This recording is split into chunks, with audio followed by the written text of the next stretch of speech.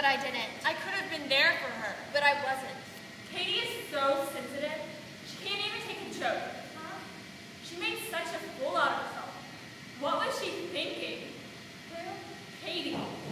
Didn't you see her? Sort of. How could you miss it? I am seriously worried for that girl. Maybe she's having a bad day. You think? I did see what happened. So did I. I should have told Johnny to cut it out. I should have told Mrs. Smith. She's great to talk to and always follows through when students need help. I should have been a better friend. But I wasn't.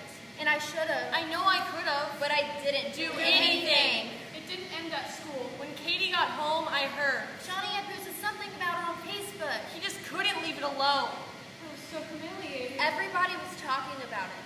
I thought Johnny's post wasn't right. I thought it was cruel. He didn't want to get out of bed, let alone go to school. She asked for it. What a jerk. She did nothing. Neither did we. And we should have. Could have. Done something. Anything. But we didn't. We just walked away. Went on with our lives. Pretended it wasn't happening. Was glad it wasn't happening to us. The next day, Katie didn't come to school. I couldn't face them. A lot of kids, pressured by Samantha, started posting to Johnny's wall.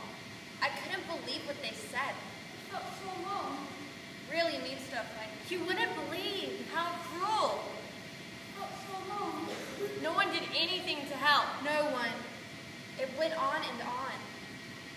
No one did anything. Why didn't I text her? Why didn't I call her? Why didn't I? Why? She was so uptight. She was so alone. She was so sensitive. She was so sensitive. No one did anything, and everyone knew. Johnny's Facebook page, I admit I looked at it. I did too. I couldn't believe it. Katie wasn't anorexic. I was desperate. Why didn't I do something? Why didn't I tell someone? Why didn't I help her? Why didn't I? Why?